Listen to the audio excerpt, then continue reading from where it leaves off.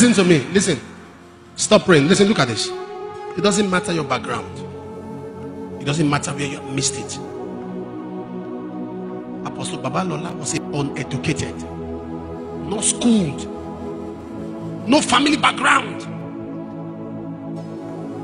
not schooled, never went to the four walls of an institution, can't even speak one English. But he gave himself. Gave himself.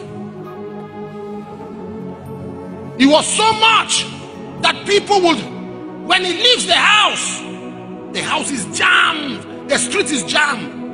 There was a stream, a little river by the side of his house. He went there, prayed on the river. I said, let this river become miracles. Let it be signs and wonders, and left. People, in less than 3 months, people fetched that river dry. Have you seen where river dry? People fetched the river, started packing the sand. A man gave himself to God. Portals were open to him. He was on the mountain with the Lord and was praying. While he was praying, he was done. He came down, went home.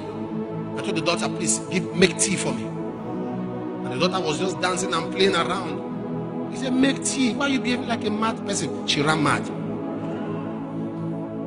He went back to the mountain to tell the Lord, please remove it. Even the statements that were jokes were being confirmed. He was praying and a cobra came and crawled over him. A cobra. And he was still praying. That's intimacy. You don't know what's happening around you. It was the cobra came, crawled. When he finished praying, he shook himself. The cobra fell. It has dried and become a stick. It was in the service and a woman fell down and died. Everybody, all the Yoruba people were praying, commanding the woman to rise up, rise up. He was still praying. He was lost in his presence. He was still praying. They were gathered and they were praying. The woman was still there. And when he came back to the earthly realm, he went to the woman. He said, Jesus, today. In other words, hold on.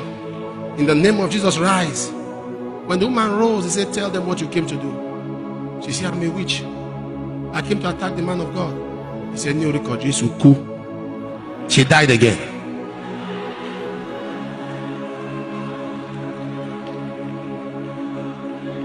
You can never be a youth a second time. God.